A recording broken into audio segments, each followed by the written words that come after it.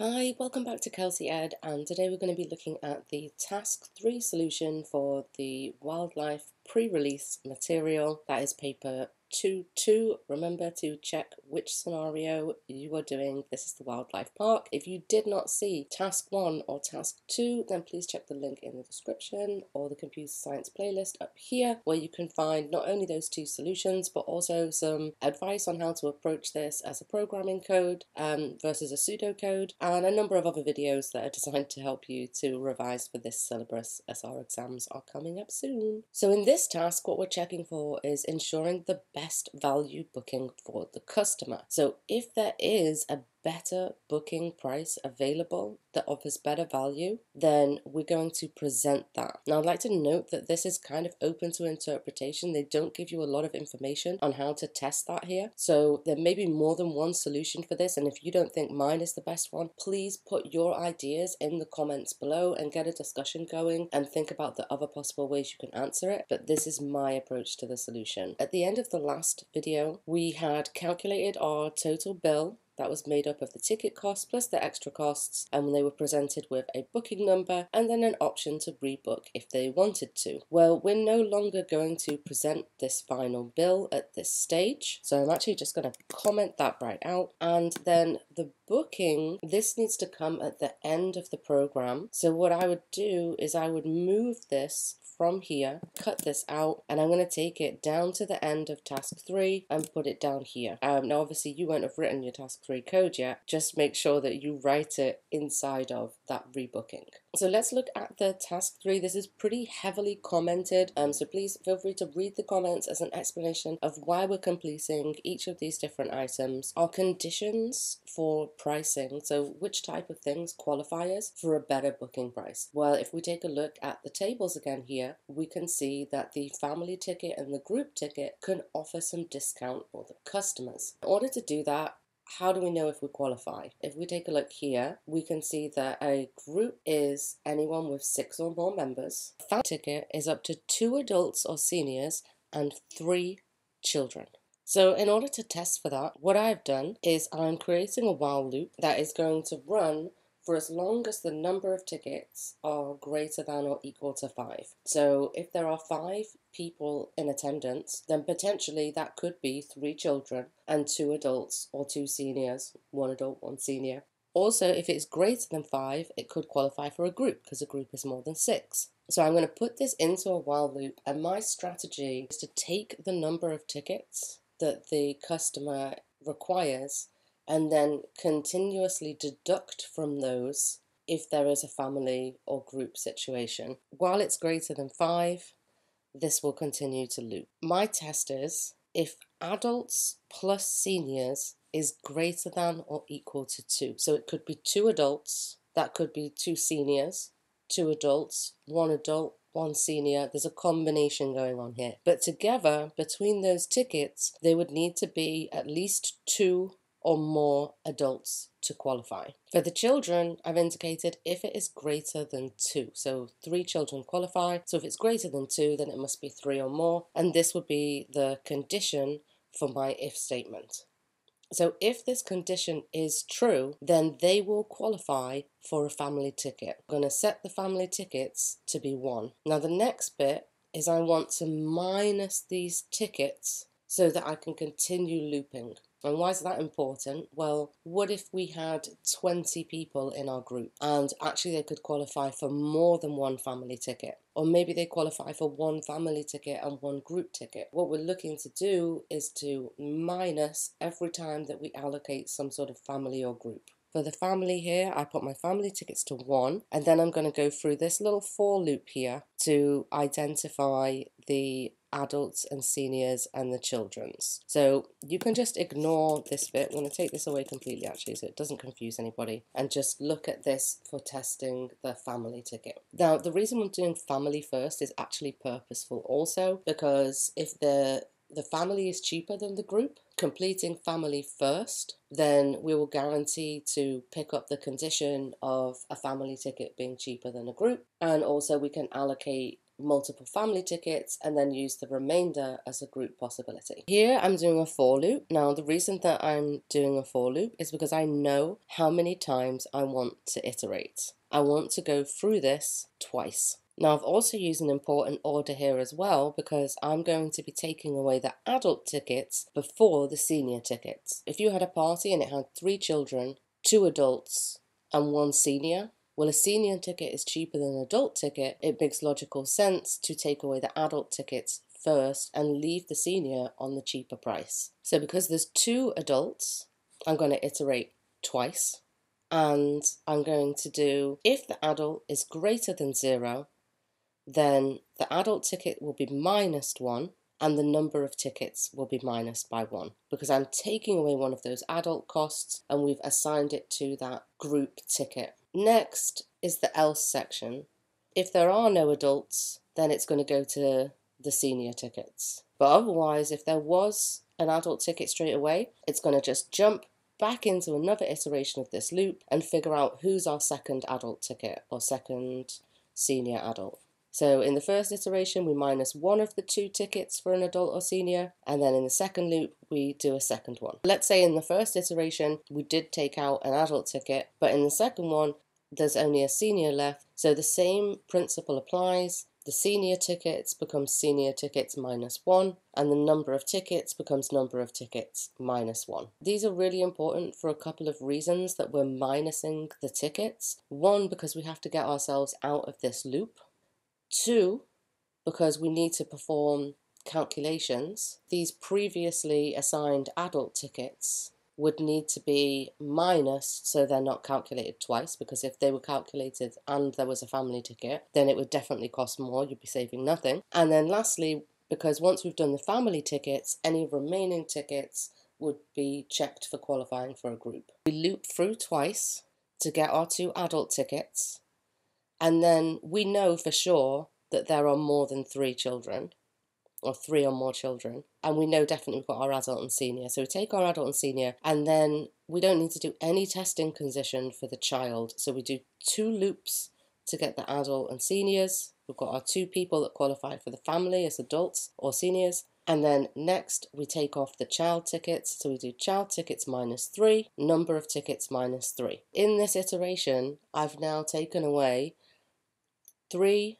4, 5 different tickets from the total number of tickets, and I've added on a family ticket, and then that's our first iteration through this while loop. Now, if there were 10 people in attendance and that was 6 children and 4 adults, this will now loop again.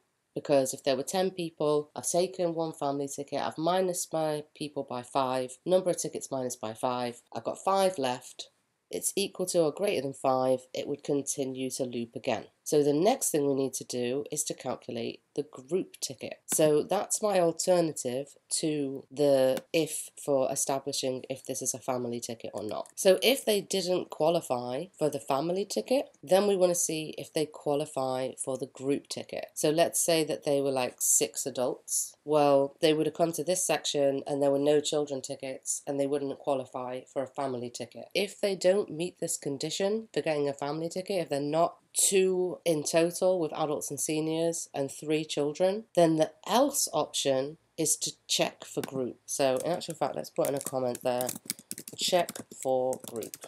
If the number of tickets is greater than or equal to 6, that's our condition for a group, you need to be 6 people or more. So if it is greater than or equal to 6, then we're going to make all the remaining tickets be a group. If you look at the table again of pricing, if you qualify for a group, then everyone in that group gets their ticket for $15. I'm going to basically take the group tickets and assign it to be equal to however many tickets remain. So whatever the number of tickets remaining are, they will be group ones, as long as there's more than 6 or more people. And then once I've done that, I'll assign the number of tickets to 0. And that's important because that's now going to allow us to exit this loop. So if they've made a group condition, everyone's getting a group ticket, There's nothing else to talk about. We're going to exit that loop. Got the number of tickets set down to 0, but also as well, you want to make sure that you're not double calculating. So we've set our number of tickets to 0 to get out of the loop, but we also need to make sure that any adult, senior or child tickets are also set down to 0 now. I haven't set to 0 the number of family tickets. You could have 11 people attending and get 1 family ticket and then 6 people on a group ticket. So I haven't zeroed down family tickets here. Okay, now in this next section, basically we need a way to be able to exit from this loop. The way that I've done that is to just create a break. So if this was not met, then the other option would be to break out of the loop and just continue with the tickets that we have. Now, using a break is controversial. Some may agree, some may not. An alternative to doing that would just be to set the number of tickets to 0, and that would also cause it to break out of the loop. But actually, in just looking at this quickly, I realized that this is a little bit flawed logic, because you could have 5 tickets and those 5 tickets could all be adults, and so they wouldn't qualify for this, but also the number of tickets wouldn't be greater than or equal to 5, and so this next one wouldn't qualify either. And actually we would be stuck in this loop with having 5 tickets but not being allocated to any of that. So actually I'm going to make a quick adjustment to that. So what I'm going to do is I'm going to change this to be an elif. If it's this one first, if they don't qualify for family, it will check for the group. And then from that elif, I'm going to move my else out to here like that. And then you can use a break, or if you don't want to use that, you can do number of tickets equals 0, and that would also take you out of the loop. Now we've adapted our tickets. We've either reassigned family tickets, we've assigned a group ticket, or we've decided actually we don't qualify for anything, we're going to exit this loop. So now we need to do our calculations. Here is the calculation section, and it's very much the same as what we did in task 1. So it's actually identical code. So if the number of days required was 1, then it multiplies by the 1-day costs. If it's not a 1, it multiplies by the 2-day costs. Remember, this is also an area you could put in validation. This is going to be recalculating based on all of these new assigned values that we have given. So all the previous number of tickets they entered, done. We're now calculating on these ones. So it's going to calculate all of this based on our new values, and that is going to create for us a reduced ticket cost. So our previous variable was ticket cost, now we're having reduced ticket cost. So we now have 2 values. And then we're going to calculate from there a savings value. So we get a variable, we call it savings, and we simply do the ticket cost, so that's the original ticket cost, minus our potential reduced ticket cost. And then that's going to give us either a positive or negative value for the saving. Now, if it's a positive value, then that would mean that we save money. If it's a negative value, then our suggestions actually cost more money. So in order to complete that, what I've done is I've just used a simple if statement, and if the savings are greater than 0, so anything larger than 0 is positive, it's a saving, you save money. So if that is true, and it is, we're going to print out to the user, we have an alternative price available. You could save this many dollars. Now, when you're doing your print statement, make sure that you're leaving spaces and using quotations. So the green here in the quotations is the text, a comma to separate the variable. The variable will be savings, comma to go into the next. Oh, I think we should have a little space there. So you could have an alternative price, saving this much, through a family or group discount tickets. So that will print out on screen, and then we will give the user the option to confirm if they would like to take that ticket. So I have a variable called confirm. If you enter a 1, then confirm will be true. Otherwise, it will be false. If confirm is true, then it will print the new value and a booking number. Otherwise, it's going to print the original ticket cost plus the extras and the booking number. So throughout this, the booking number will be the same, whether it's the first or the second option, the original or not. And then following that, you would have the option here to rebook. Now you may also notice I have all of these. These are entirely for testing. They have no relevance to the program, they don't help the program to function, but when you're trying to work out these costs, you may find that you make some sort of error, or you're not sure if these are calculating correctly when it's doing the minusing. So the way that we can do that is we can add in testing. At the end, you can print out all of the different values and compare them against what they should be. So in testing, you like hand calculate, oh, it should cost this much. There should be this many tickets remaining. Calculate it by hand, run the program, and then look at each of these variables to help you to test. Other really great ideas for when you're testing is you can add in testing positions here. Like, so if you want to know if the while loop is actually activating and working, you just put in a little print and then call it like test while, and that will indicate that you're testing the while. If you want to know if the if statement is activating or not, then you could do print if test. If you want to know if the elif is working, print the elif test, and so on and so forth. Printing these variables will help you to understand. So let's go through. Hopefully it's gonna run. Oh dear, some sort of invalid syntax. So the elif actually needs to have a condition here. My bad. So what I'm going to do is I'm going to take this if from here and bring it up to here. Elif brackets, the number of tickets is greater than 6. Shazam. Actually, you don't really need the brackets there, but unexpected indent. Ah, yes. So now we've taken all of this out of the previous one. So actually we need to just bring each one of these in. Try that again. Now we're moving. Okay, how many people are in your group? Let's do 11. How many days? We're going to do day number 1. How many adults do we require? I'm going to say 2 adults, 3 children, and 6 senior citizens. That's 11 people. No family and no group. No extra attractions this time because we just want to test our comparison. And then look at this. So this is actually showing us the test while worked, so it did a first loop of the while, and in that first while it went to the first if test.